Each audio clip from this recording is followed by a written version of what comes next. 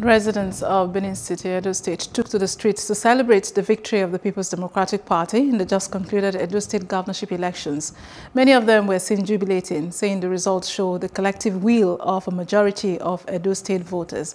Our correspondent Amadine Uye tells us more. The celebration commenced at the popular Duawa roundabout, just outside the INEC Collation Center. We need not be Lagos. I don't know be Lagos. I don't know be Lagos. The police were having a difficult time controlling the crowd.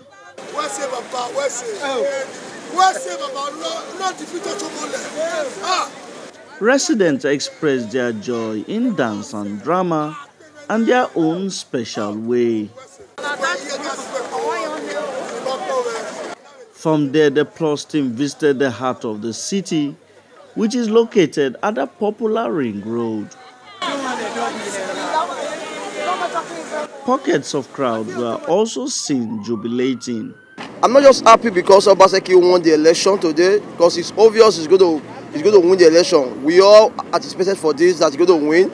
But I'm happy that we are happy today because not just Obaseki won or PDP won, we're happy because we are able to secure the future of our children, and we're able to tell the few godfathers in the state that the power does not belong to them, but it belongs to the Almighty God, and it belongs to the will of the people, because the will of the people is the will of God. I'm feeling happy. I feel, in fact, if God is with us. In fact, if God be for you, who can be against you? Nobody. And God is with Obaseki both spiritually and physically.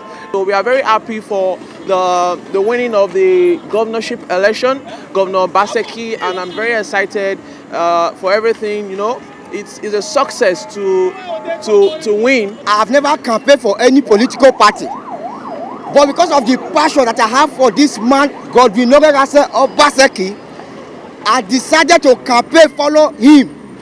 But at the end of the day, we came out in flying color.